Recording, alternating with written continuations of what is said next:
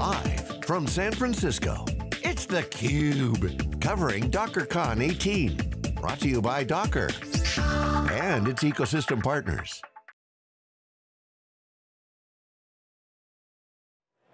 Welcome back to theCUBE. We are live at DockerCon 2018 in San Francisco on a beautiful day. Lisa Martin with John Schroyer. We're very pleased to welcome back to theCUBE a distinguished alumni, Avinash Lakshman, the CEO and founder of Hedvig. Welcome back. Thank you, great to be here.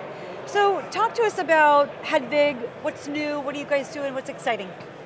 Oh, a lot of things. I mean, since the last time we spoke here, I think some of the improvements that we have made in the platform has been pretty significant. In fact, we are executing on the vision we had from day one, which is to be the infrastructure for both primary and secondary storage. And I think we are delivering on that promise, and doing so pretty efficiently.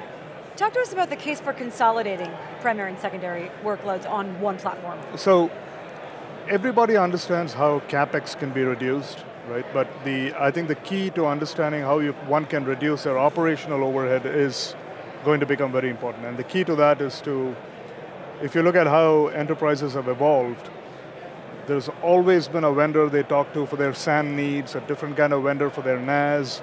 They're all trying to figure out what their object strategy ought to be. And now there is a lot of disruption happening in the secondary market.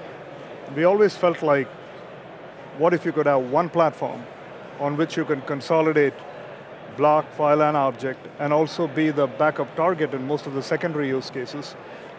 Then all you got to do is to train your folks on one platform and just use it for different workloads by changing either policy or hardware SKU. Makes your operational overhead very streamlined and very efficient. Avinash, sometimes the infrastructure people joke about containers and they say, well, yeah, the developers here, they just go, well, the storage just exists, doesn't it? I do a mount point and it just works in the cloud, right? And so, but Hedvig is here at DockerCon. Can you talk a little bit about some of the relationship there and some of the how you work with these folks here at DockerCon working on containers? See, anytime anything is simple to use, they always joke about it, but there's a lot of work that goes behind driving that simplicity. Like they say, you want to keep things simple because any fool can complicate things. But I think people are looking to bring that cloud-like mentality into on-prem data centers, and I think we are also delivering on that promise. Yeah, and to clarify, yeah, I'm kind of making a joke. The infrastructure people always kind of, they roll their eyes that they say we do all this work, and the developers think it's so easy once it gets to them. No, I know, because all the hard work is done for them. Exactly. I mean, there's also a joke among the infrastructural community that it's just an app. That's how they flippantly brush off applications. So it goes both ways, I suppose. Indeed. So, I always look at messaging on websites of gas and companies, and I liked what I saw. Finally, a cloud-agnostic storage solution. What does that mean from Hedvig's perspective, and how does that give you that differentiation that you want? Good question, because for that, one needs to define what multi-cloud is, right? Everyone has their own definition for multi-cloud. Just the way a few years ago, everybody had their own definition of distributed systems, right? I mean, there was a large populace that believed that if a program runs on multiple computers, it's a distributed system. Not the way I would define it. It has to be multiple machines working together to make believe that there's only one machine behind the scenes, right? And similarly, one may want to set the stage for what multi-cloud is all about. Again, there is a popular school of thought. If I can run on cloud A and then run on cloud B, I'm multi-cloud. That's not my definition. The way I would like to define it is one fabric that can span multiple clouds and give you the illusion that that's where this whole location transparency thing comes in. You believe everything is local, but it could be anywhere. And that's where infrastructure becomes kind of invisible, and it's a single fabric that spans multiple cloud environments. So that transparency, is that something that really kind of helps Hedvig define some of your key differentiation?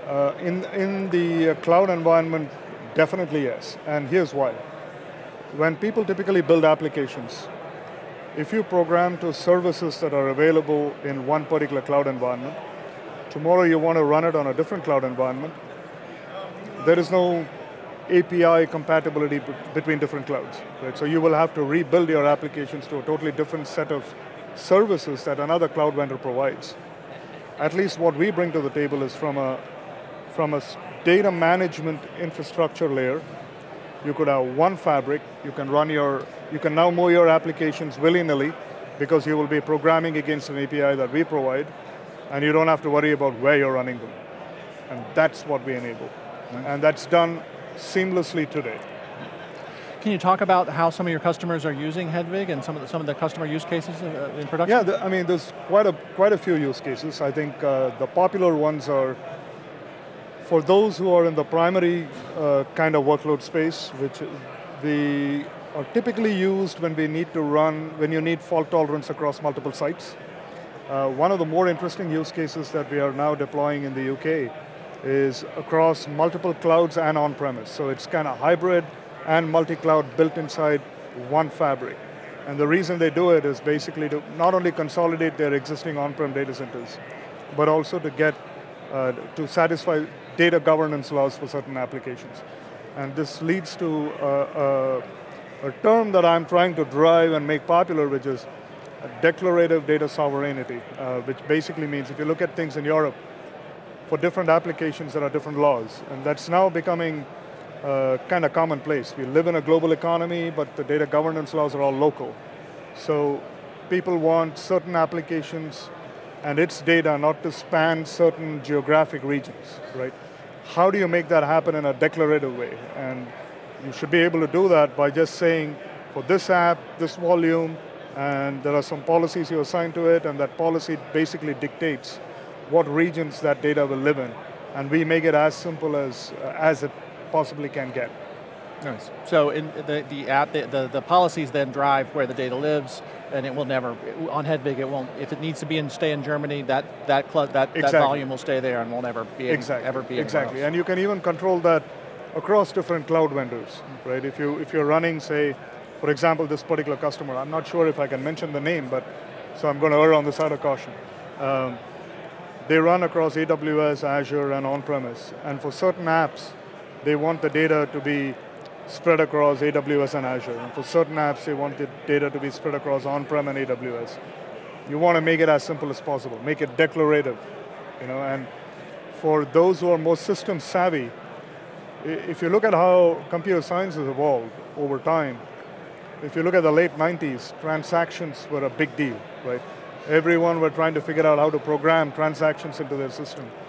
But over time, people designed runtimes where you can declaratively annotate sections of your modules to say whether it should be part of a transaction or not. And they made it that simple. And the runtime kind of takes care of that, delivering that, those annotations that you declare. We want to bring the same simplicity for data sovereignty. Nice. So we're at the 5th DockerCon, and this morning, Steve Singh said it was around 5,000, and we've heard upwards of 6,000 attendees here. And I think he said at the first DockerCon, there was only about 300 people. I noticed when I walked out of the general session this morning, and I turned back around the room, it was packed. It was standing room only. I'm curious what your thoughts are about some of the things that Docker has announced. They really talked about what they're enabling with enhancements to Enterprise Edition, with federated application management, what they're doing with Docker Desktop as really enabling 3 things. And I heard you kind of talk to one of them for sure, which was agility, choice, and security. From a security perspective, what are some of the things that Hedvig can enable your customers to achieve? Because we hear security is a huge issue.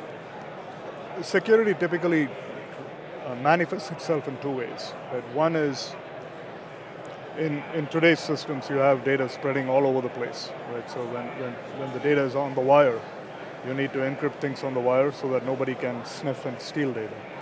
There is also an aspect of security where data which goes and resides on any media needs to be secure, meaning it needs to be encrypted. Now, there's a whole school of people who believe that they have solved that problem by sticking in what is called self-encrypting drives.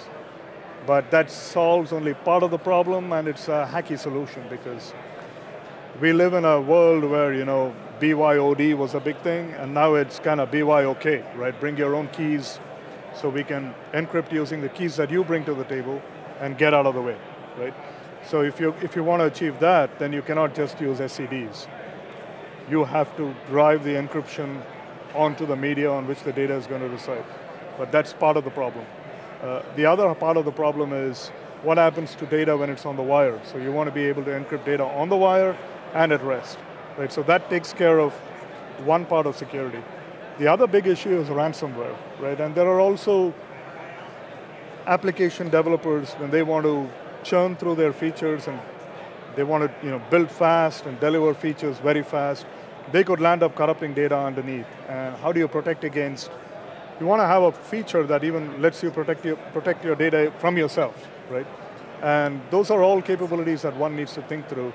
The way you typically would do that is have the capability of providing managed snapshots where you can periodically keep taking snapshots of your data so you can revert back to any, it's kind of like GitHub for data. That's how we look at it. When you look at GitHub, you put your source code in there, but nobody is working on the same source tree, right? You create different trees, and then you merge them in when you think the time is right. So you want to have different copies of your data without having copies, and then be able to revert back to any pristine version that you deem fit if you make any mistakes at the application level or if there are ransomware kind of issues. So it's a multifold problem. So you got to look at things holistically and make sure that everything is kind of delivered natively through any infrastructure platform one is building. So Avinash, you are, well frankly, you've had a big impact on cloud computing. You were one of the co-inventors of DynamoDB at Amazon? Dynamo. Yes. And you were, and then at Facebook, Cassandra, and you actually said the 10th anniversary of Cassandra. Yeah, apparently this is. I didn't even realize. I think it's in either this month. I think it's this month or next month. Nice. So, huge impact, right? Whole ecosystems have been built up, so you have a sense of where the problems are. Now, Hedvig, a few years old now, what are you trying to do now with Hedvig, and where would you like to take it? You're in the middle of a very hot market, the data services market, this kind of secondary storage market is super hot. So I would just love to kind of hear what your dreams are, where you're trying to take Hedvig, and what you would, how did you see that this was a hot place, and how do you, where were you going with it? Dreams are a difficult question to answer, but at least we know one thing. What we do know is we are onto something big, and this is a problem that needs solving, and it needs solving from the ground up, and it needs solving in a very different way. And I always believe that true innovation comes from people from the outside. I am not a storage guy, I never was, but I believe that makes me better suited to go after this problem because I don't have any of the baggage that people typically tend to have. When they try, you can't disrupt yourself, right? So we believe we are onto something big, and so we are just heads down trying to deliver on that. I don't know where it could go. I'll leave it to destiny, but I think we are onto something big, and hopefully we will reap the benefits of what we are doing. Great. Well, Avinash, thanks so much for coming by theCUBE again and sharing with us what's going on at Hedvig. It sounds like some exciting times ahead, and we wish you the best of luck. Thank you, really appreciate it. We want to thank you for watching theCUBE. For John Schroyer, I'm Lisa Martin. We are live from DockerCon 2018 in San Francisco. Thanks for watching, guys.